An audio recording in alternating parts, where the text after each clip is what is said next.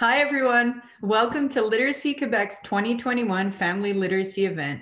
My name is Marga Legault, and I'm the Executive Director of Literacy Quebec. As tomorrow's Family Literacy Day in Canada, we know that many of you are busy organizing family literacy events, so we appreciate that you're able to join us today. Before we get started with the actual presentation, I just want to go over a few housekeeping items. So first of all, we have Chris and Gabby on tech support. So if anyone is having issues, you can always leave a comment in the chat and they'll be able to answer you. Leave them a way of reaching you. They're also going to put a phone number and an email address in the chat for you in case you're having issues with your sound or seeing things on the screen. You can always also reply to the email that we sent you the link on. So this is a Zoom webinar, so participants are muted and your cameras are off. Depending on the device that you're using, and also if you're logged in through an app or the web browser, you might only see the slides on the screen and hear a voice, or you're going to see the slides as well as someone speaking or presenting. For those of you who have colleagues who aren't able to attend today, be assured that this session is going to be recorded and available at a later date. And we'll also be sending you a lot of documentation and links that Dr. Denny has provided and wants to share with you after the event. The event itself is going to consist of an insightful look at the positive impacts of family literacy initiatives in diverse contexts, and then it will be followed by a question and answer period. You're welcome to add questions in the Q&A section throughout the event. Most probably it's going to be at the bottom of your screen on the right-hand side. So now that we have all of that out of the way, I'm just going to give you a bit of information about Literacy Quebec. So Literacy Quebec is a network that connects and represents community-based literacy organizations to empower people, impact lives, and build a stronger society. We have been raising awareness and advocating for literacy service for English-speaking communities of Quebec for over 40 years. One of our most recent initiatives has been the launch of the Literacy Helpline, which was set up in response to the additional pressures faced by those struggling with literacy and digital literacy skills due to the current pandemic. So today's topic is very fitting, and we're extremely pleased to have Dr. Denny Taylor with us today. She's joining us from her home in New York.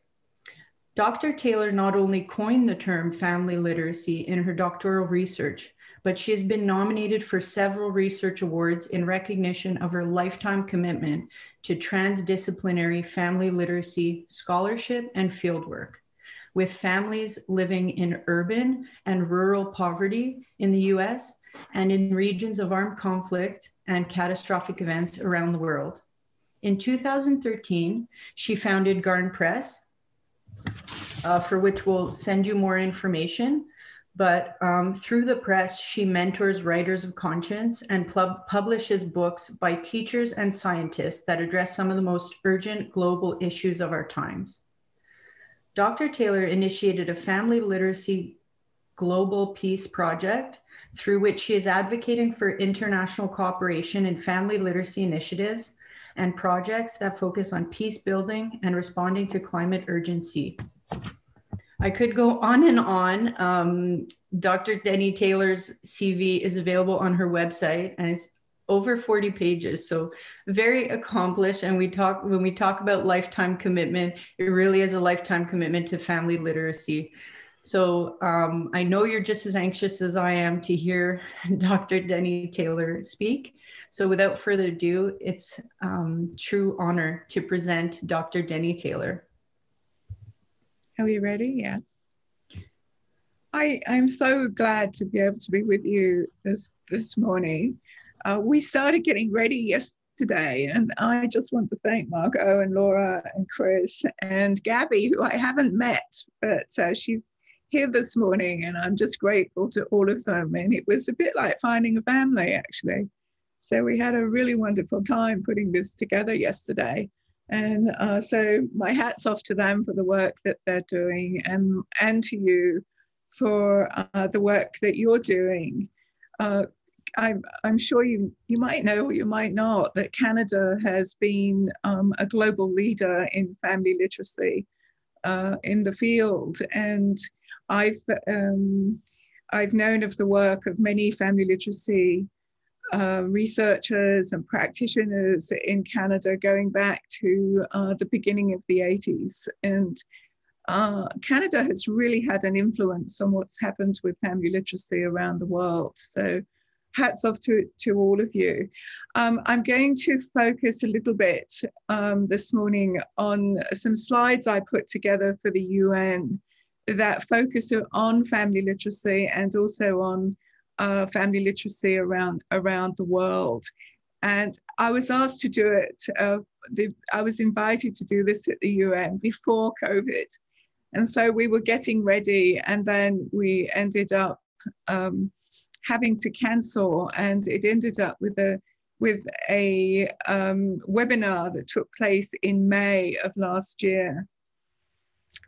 And I've taken those slides because we took about 3 months to put them together, and I'm going to present them this morning. And I'm hoping what they'll do is that you will find them as a stimulus to questions. And so we're hoping there'll be lots of questions. I'll go pretty quickly through the slides, share some of the main ideas about family literacy, and then really I'm looking forward to your questions and a conversation with Margot and as well, and Laura and Chris if they can participate, and we'll address the questions that you might have.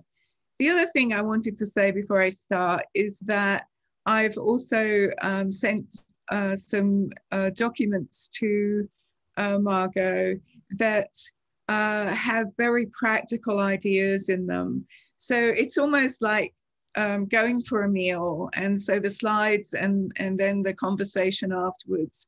But I'm hoping that you'll find all of the extra ideas that you can take home with you and to the various programs, that they will be really useful. Everything is in the Commons, and all the papers on my website are on in the Commons as well. So we can start the first slide, and I will try not to spend too much time on each one, so we have lots of time for questions. So the issue that came up was, so how do I was looking at family literacy, and then they said, but you need to look at it in relationship to COVID. And so here it is. This is the presentation that focuses on the tremendous challenges to families as COVID has become a worldwide pandemic. It is the biggest public health crisis since 1918. We can go to the next slide.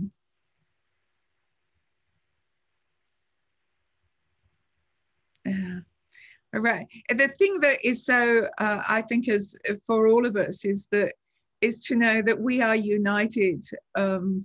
The entire world is focused on trying to protect families from COVID, and also to find ways to actually eliminate the virus. So COVID has actually united families around the world. And we're all talking about how children can go to school, and how we work with them if they have to stay home. We can move to the next one.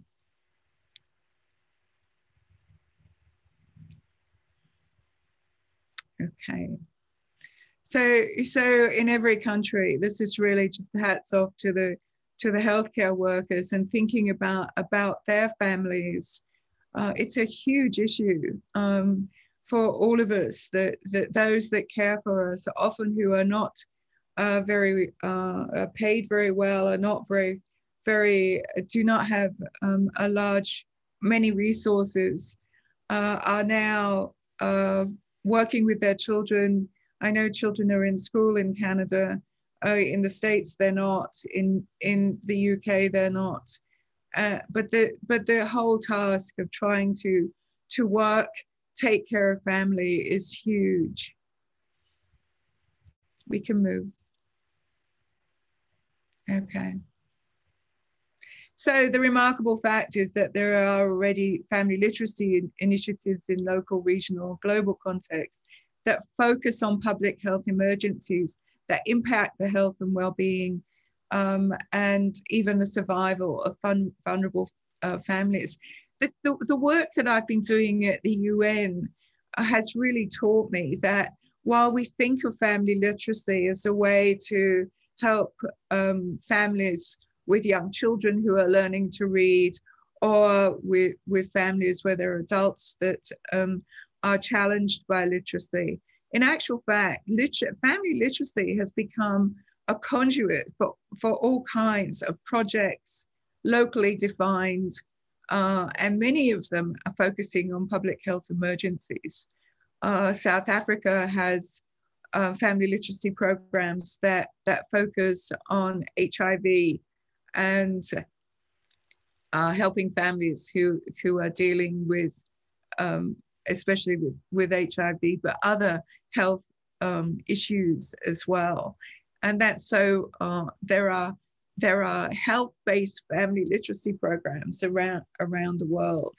And it's something that we don't think of. We think of it, family literacy, as a way to teach reading in family settings. And that's actually a very small part of what happens in family literacy programs. We can move on.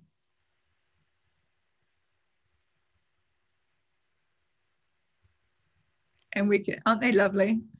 We can move on again.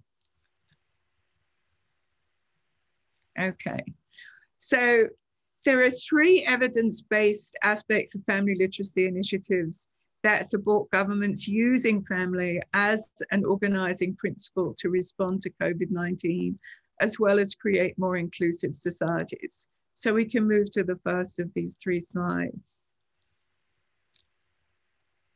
So the first is that family literacy has become a vital and successful way of promoting literacy in families and in communities, and improves life circumstances, increases literacy levels in many UN member states. We actually did a whole pile of research to find out how many countries have family literacy programs. And we've got as far as 140 UN member states have family literacy programs that are designed to improve the life circumstances of families. Number 2. Okay. So, and this to me was really surprising, is that family literacy is used to frame peace-enhancing initiatives in UN member states. So where there's been conflict, there are often family literacy programs for children who've experienced trauma, for mothers who are often not able to go out and have not been educated, and also for soldiers returning who have PTSD. Number 3.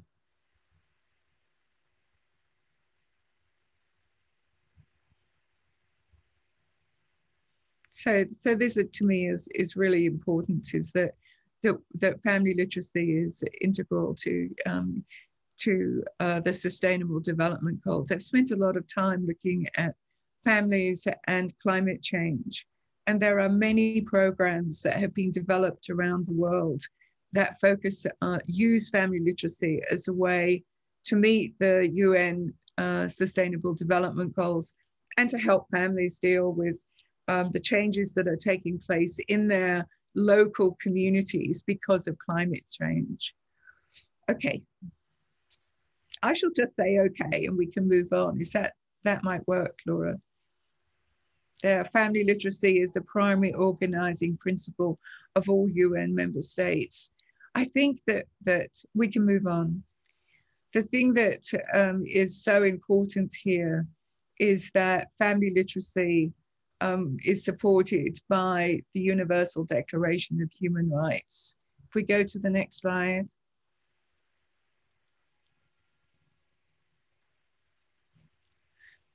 Here it is. Here's Eleanor Roosevelt. There's a statue of her outside my apartment.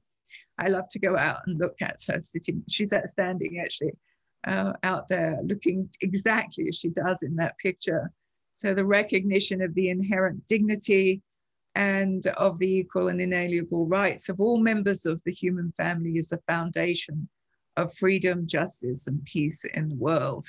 And we ignore that at our peril. Okay, next slide. So here's, to me, this is the most important point in advocacy for family literacy, is that it is important that decision makers are aware that the family is the one common element of every human society, and that family is the primary and most essential organizing principle in every UN member state. And so to those who hold power, you know, that this webinar, this is when I was doing this for the UN, is a reminder of the importance that children and their families belong at the heart of all decision making about the future of human societies. Okay.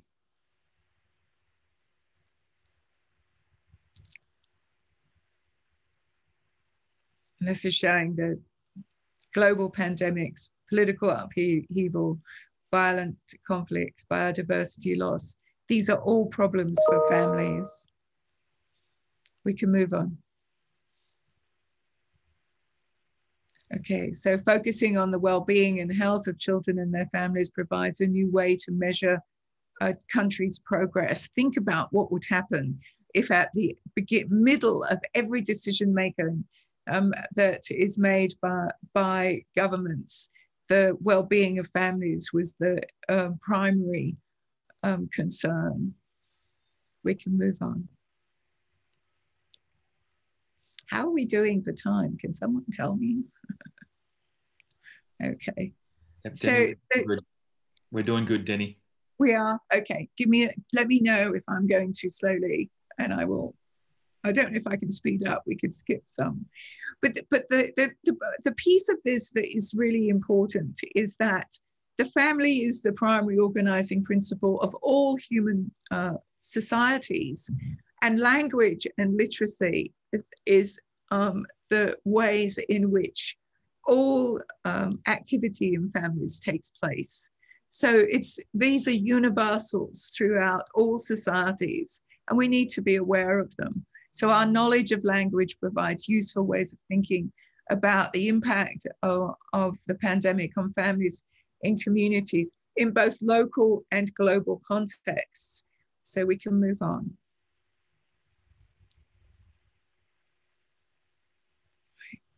So this to me, when I first realized this, was really kind of astounding, that this virus has actually provided a global reading lesson.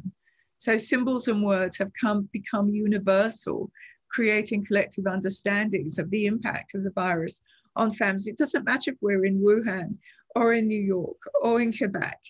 We understand what these pictures are.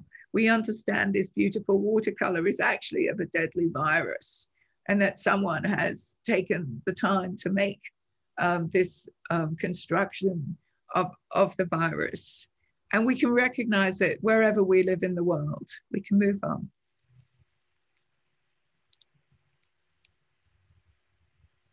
So, and then the one on the right is a piñata, but these are just showing you the ways in which the virus is portrayed, and that we can read those symbols wherever we are on the planet. Off we go.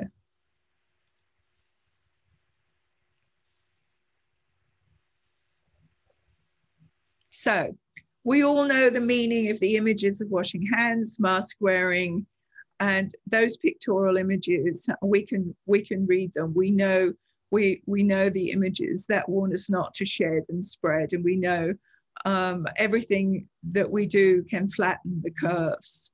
So all of these are images that are important to us. I just love the one, I love both of these actually. The Melita coffee filter is there as a mask, and Melita started making masks, I think, in Germany. We can move on. And there we're stopping the spread. These are images from the United Nations. We can just go through them quickly. Okay, we can move on. And being human, we have to make fun of it in some way. And so showing dogs with masks on, and I didn't know what these things are. They're pool noodles that people are wearing on their heads to show that, so make sure they don't get too close to each other. It's actually in Germany, and now Germany is at the point where everyone has to have an I95, a 95 mask. We can move on. We can move on. I love that photo.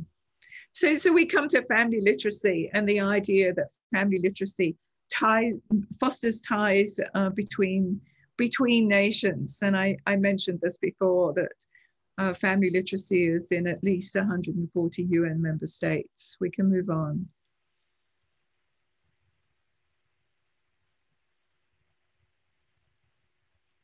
And those are the states. We don't need to stay here. I love this project. This is a project in family literacy project in South Africa, and the children are all holding up dolls that have been made for them by mothers in a family literacy project. And so the whole idea is children need empathy. They need to feel that they have belonging. So family literacy is building on ancient traditions that have a proven global record of projects and initiatives that can result in rapid transformative change. And so it's a way of verifying that the work that you're all doing is absolutely vital to families and to the ways in which we're coping with COVID, but also with the idea that children, you're supporting families as they move into a post-COVID world. These are the mothers who are making the dolls in a family literacy project. These boys, they have their dolls and they take them everywhere with them to school. And they are reliable and present companions. It's such an important concept when children are stressed, that they have things in their life that are constant, people as well as dolls. And here are the facilitators of that project. We can move on. And here they are with books that they have made. So while they're making the dolls and creating opportunities for the children to feel safe, to experience joy, they're also making books, and those books are in their home languages. And in this project, they have produced 75 new Zulu titles for young readers. It's vital work, and I know it's going on in Canada. I've met many people involved. Okay, we can move on again. I love this picture. And some of them have got their dolls. Okay, so learning, okay, so I missed that slide, but that's okay. Our focus now is on establishing policies and practices to ameliorate the suffering of families. I think that there's not enough, obviously, learning from families who have experienced catastrophic events. One of the things I've done for decades is to work with families who, in the aftermath of either armed conflict or actually during armed conflict, and also events like Katrina. And so family literacy has this huge role to play in this COVID world. And So these slides focus a little bit on that. We can move on.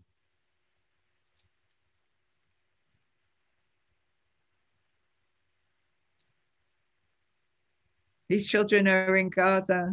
I took this photograph. The goal is to use family literacy frameworks for sustaining peace and to respond to COVID. Whoops.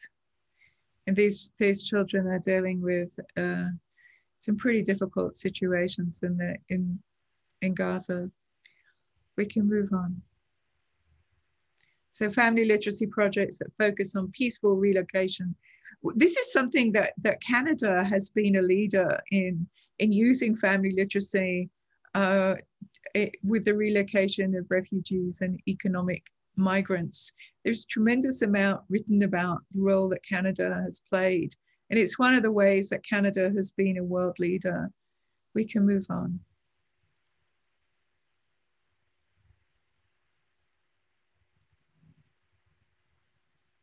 One of the things that has happened that we're probably not always aware of is that many migrants who were working in cities have literally been told to go home.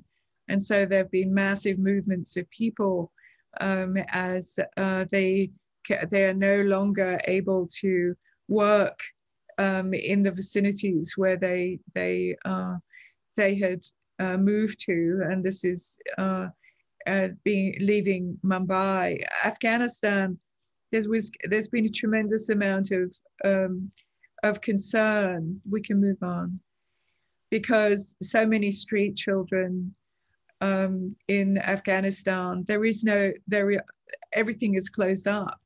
So children are really suffering because of the lockdown. And it's certainly in the States, there's very little, in fact, I would say no coverage of what's happening to children around the world. But the numbers are extraordinary, and it's something we should all be aware of. We can move on.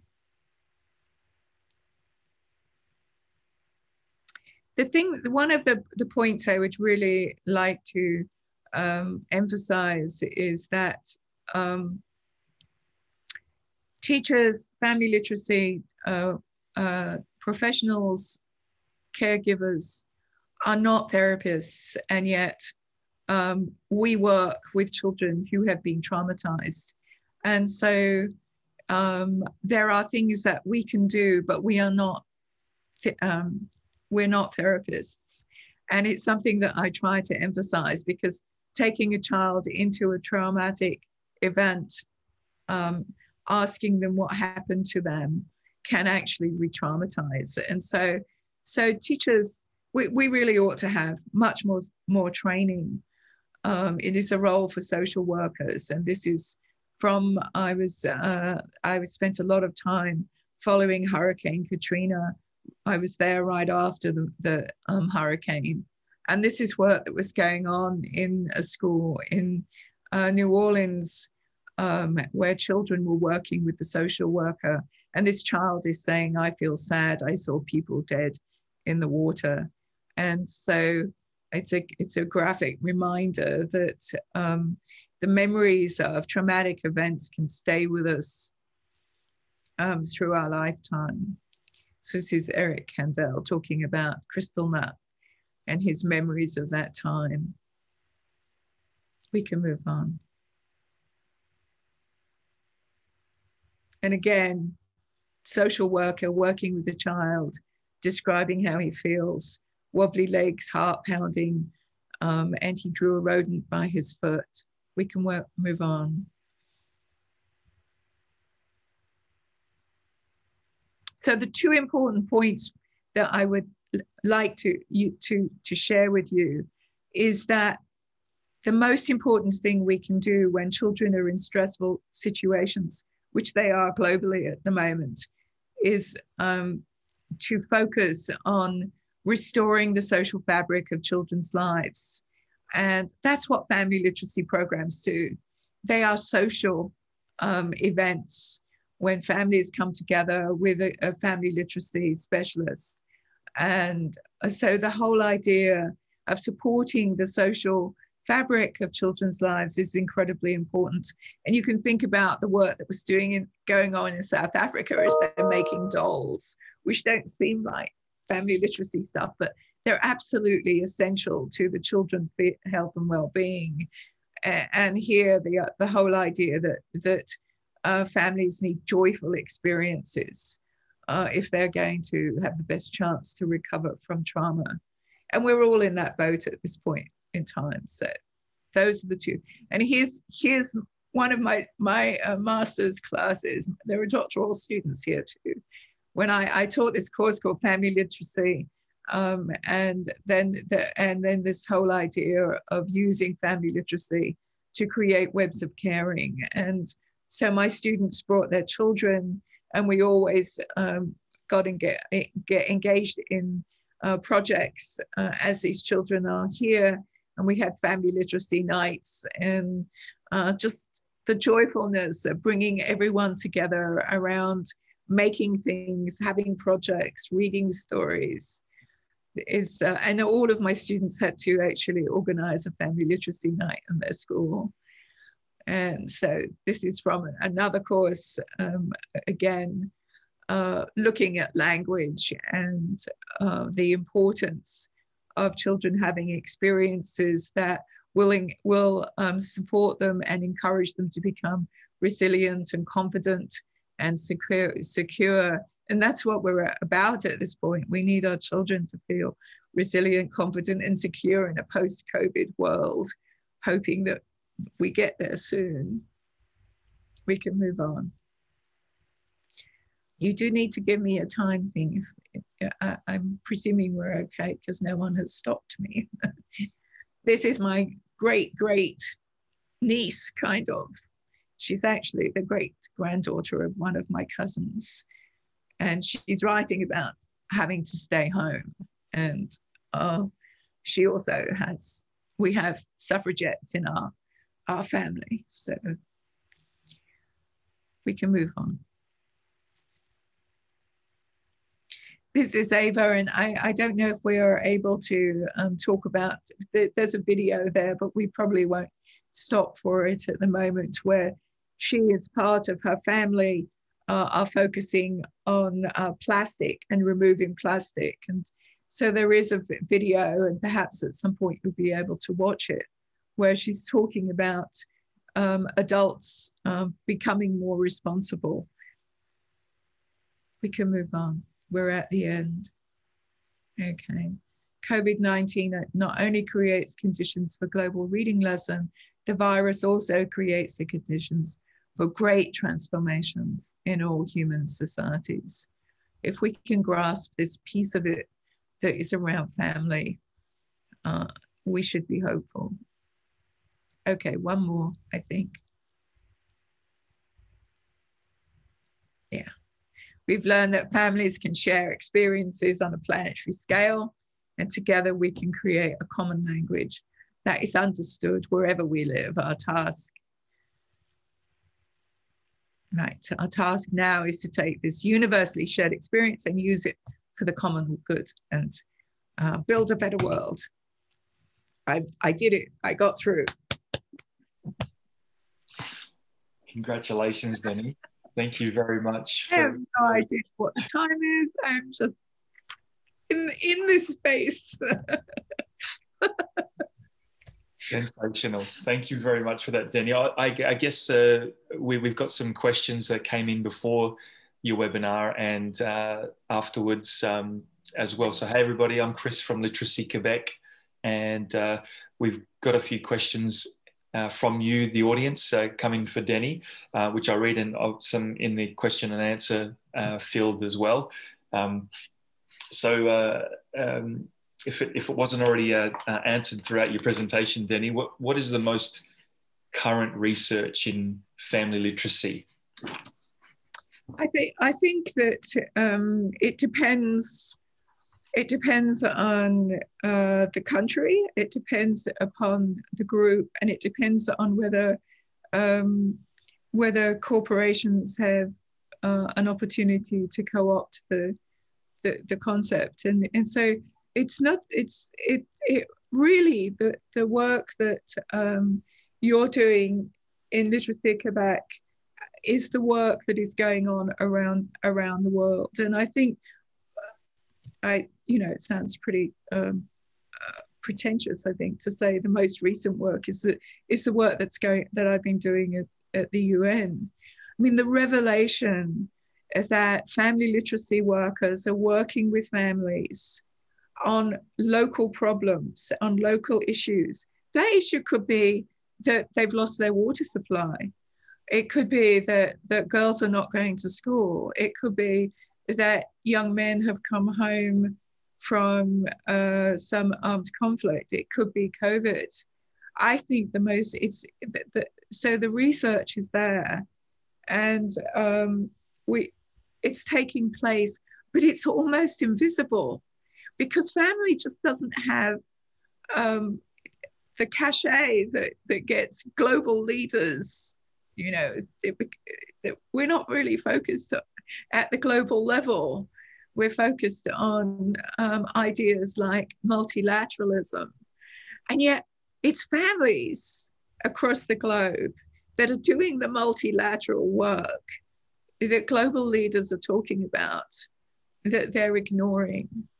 So I think that the most important work that's going on is the local work that is spread out across all countries. And I think the other thing that's important is that the fact that it's in 140 countries, it is the local work that is spreading throughout the globe. So I don't know if that answers the question. Mm-hmm. No, you thank tell you me. Very much. Yeah. This is like dissertation, my defense of my dissertation. Thanks, Danny. So given restrictions, how, in your opinion, safe is it to run face-to-face programs? We have tried to run virtual, and although, okay, face-to-face has been a lot more effective. It's a huge issue in the States, also in Wales and in the UK, because schools are now shut down.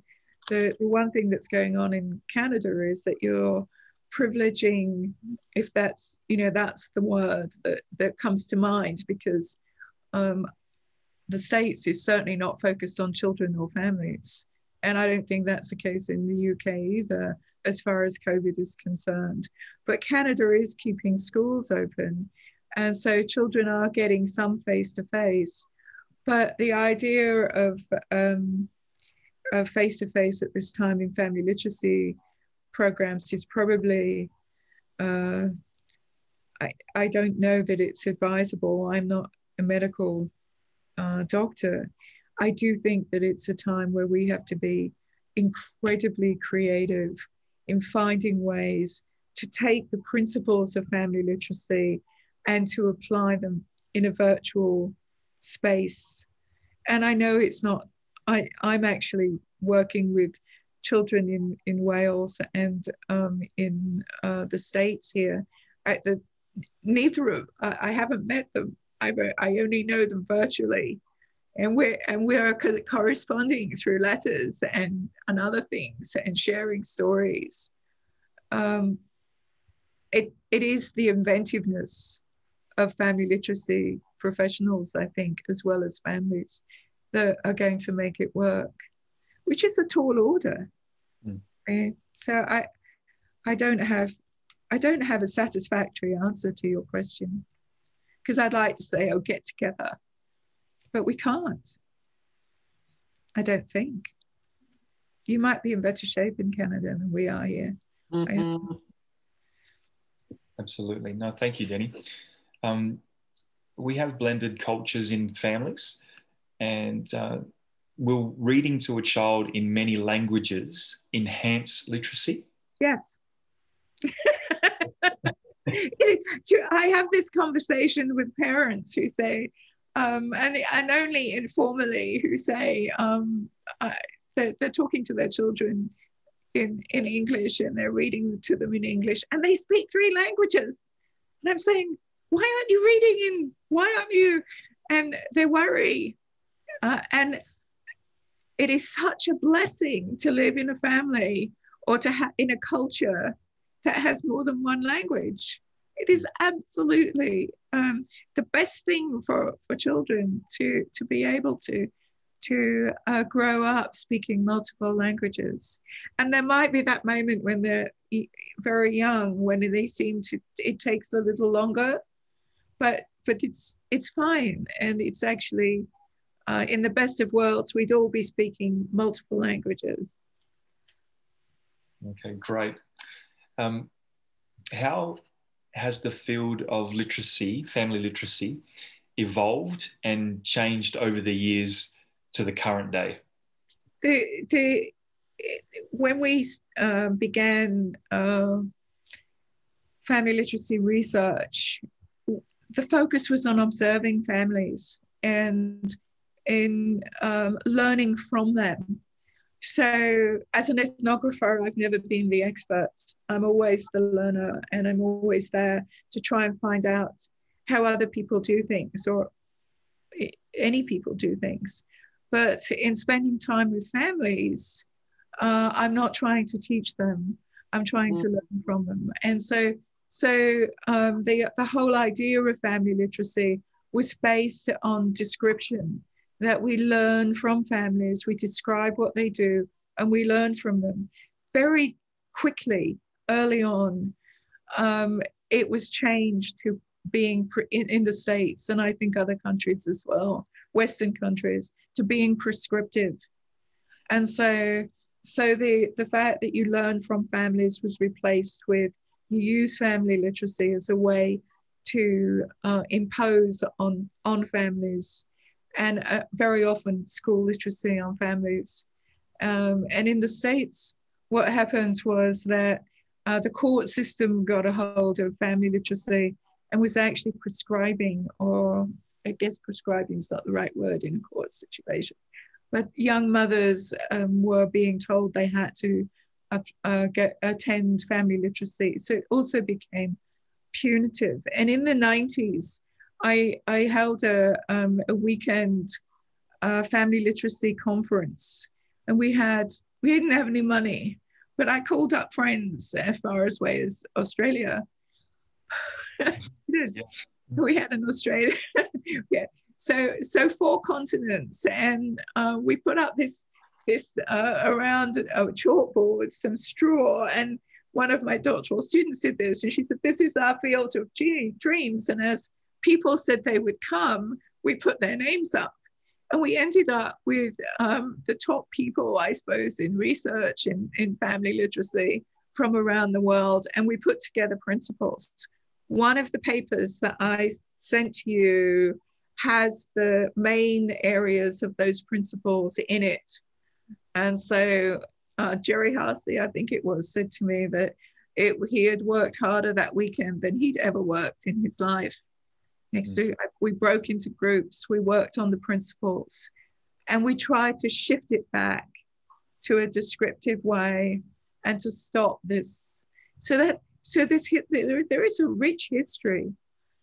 Meantime, in Canada, the work, you were trailblazing. We did have people from Canada at that conference, and I have here the Family Literacy in Canada Profiles of Effective Practice. It's a great book edited by Adele Thomas in the 90s.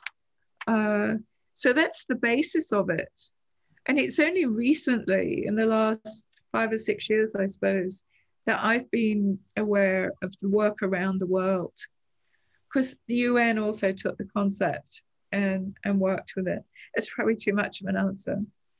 But it really is a rich history, and we have to be really careful when it's formalized. You can't formalize like a grandmother reading with her grandson, or making pancakes. Yeah. and measuring and reading something. I mean, that's family literacy. So yeah, thanks, Danny. So just a couple more questions, and I'll try to sure. You're doing great. How are parents with low literacy skills best accommodated for in family literacy programs? So how are parents with low literacy skills best accommodated for in family literacy programs? Is the program for them, or is it for their children? Both. I guess it actually wasn't in the question, but could we start with both? I might have just had a quick both. I think the thing that is really important, and it comes back to this supporting families or prescribing to families. If we want families where they're challenged by literacy to participate in programs, then they need to be verified, and they need to feel comfortable, and it shouldn't be a situation where it becomes skill and drill. There needs to be stories. There can be audio books. There are all kinds of ways to bring literacy to the family. Even the idea of an audio story that the whole family can share, and that there can be the book that goes with the audio story. Those kinds of things. But the other thing that's really important, so back up. So the idea of finding for individual families or groups of families ways in which they can feel that they are participating and cared for, and the joy thing is important, that it isn't just a struggle. That's really important. I was going to say something else and I've forgotten it. I think that the other thing that comes to mind here is that children often become their parents or the adult that's caring for them, the culture broker, but also can be the literacy aid. But one of the things that I have encountered a few times over the years is people whose lives have become so dysfunctional, not for anything, not because of anything they've done, but because of circumstances, that they've stopped reading. So low literacy skills can often be associated with the circumstances of a person's life. And I worked with in toxic literacies. There's one man in there that worked as a research assistant to me who was homeless. And it's a long story in that book. But times when he was really struggling, he literally could not read.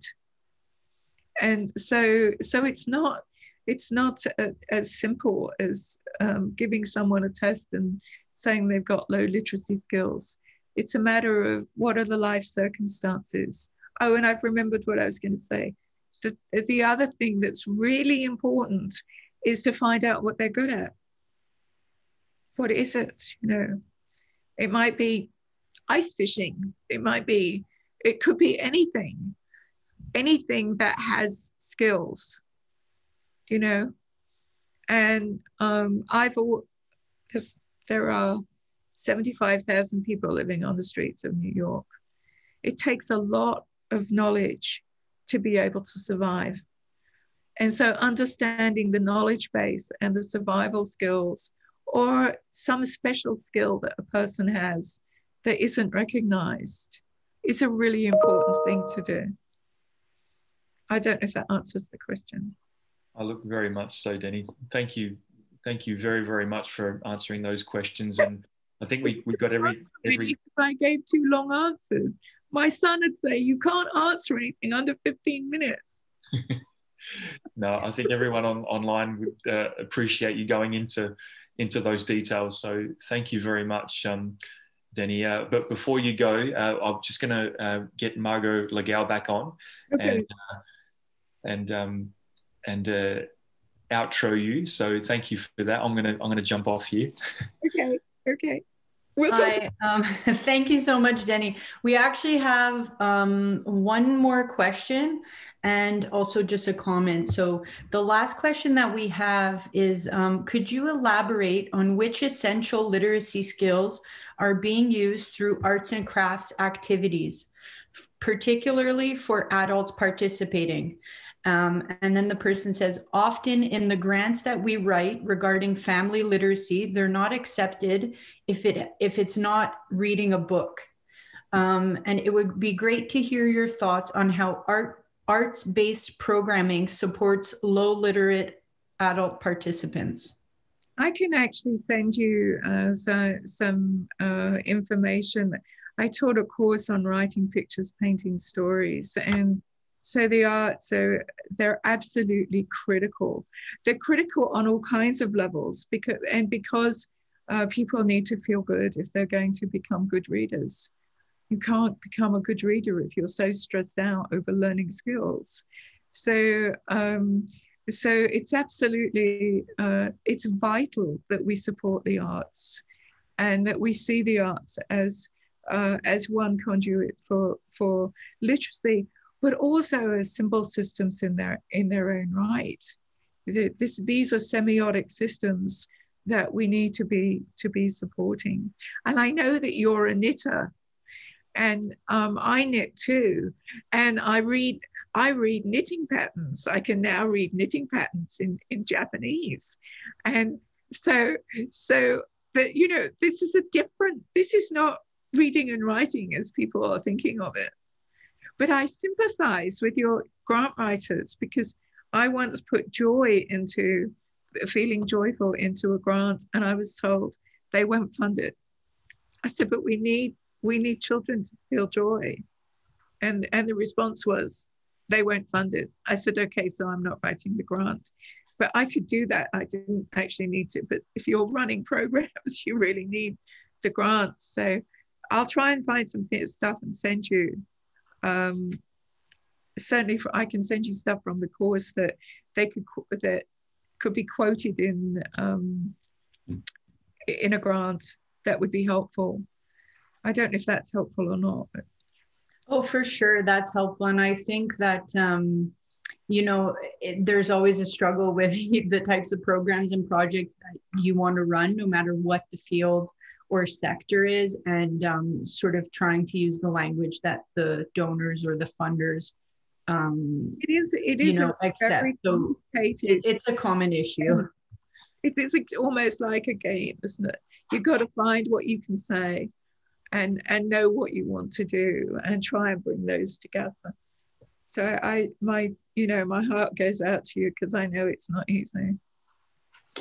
For sure. And we do have a comment from Kim Chung from the Center for Family Literacy. So she's joining us all the way from Edmonton. She says, hi, Denny. I love how you keep bringing it back to the family unit as the organizing piece, and how the context of the whole family is important. It's very reaffirming as the struggle to get family literacy recognized as having the power it has. Our programs are completely online now, and the feedback from adults on how essential the program has been to stay connected to something has been overwhelming. Isn't that wonderful? And I think I forgot her first name. Pardon? The lady's first name. Kim. Kim. You know, I think the fact that when you're working and you can say that the family literacy is in 140 countries worldwide, and you can use that kind of information to bring gravitas to the idea that what you're doing is local, but it has global impact, and especially for Canada, that's had so much influence throughout the world. And probably most family literacy specialists in Canada don't know that, right? You've been vital. Well, Danny, I just want to thank you from Literacy Quebec, from the staff, from all the attendees. This has been a wonderful event, and we're so grateful that we were able to connect with you.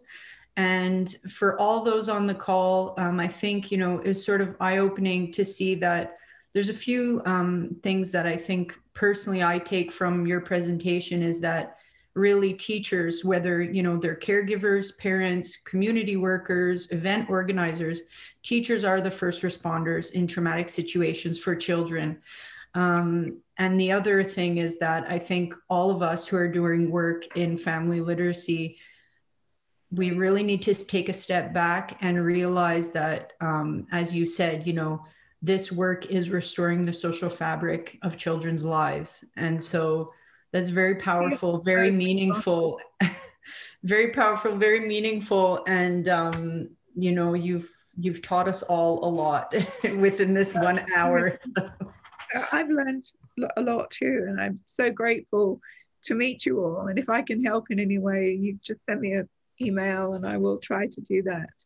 That's great. That's fantastic. And good luck, everybody. Yeah. Stay well.